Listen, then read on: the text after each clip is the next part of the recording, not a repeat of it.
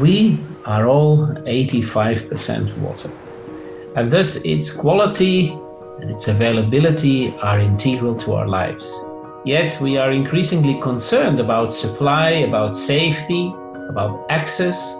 So ensuring water for all is indeed a large challenge, but it is also an opportunity.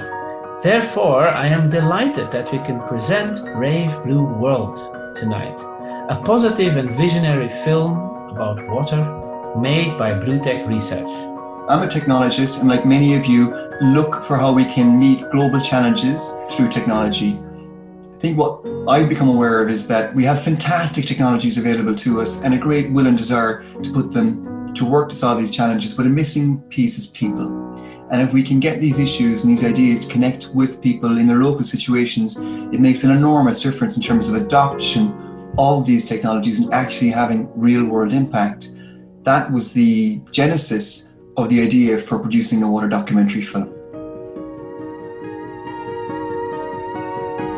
I think we really need to play the example. It's to recognize this legacy and this desire and to be present in the organizations and also to be part of initiatives.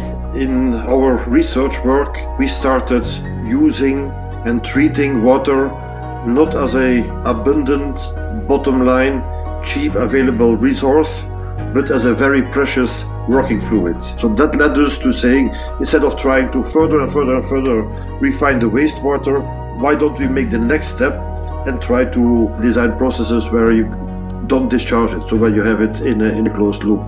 The movie we have just witnessed is exactly what we need. Change is possible, the technology is there, and honestly, it can be done indeed still in our lifetime. I'm a believer of this, and I see that it's possible.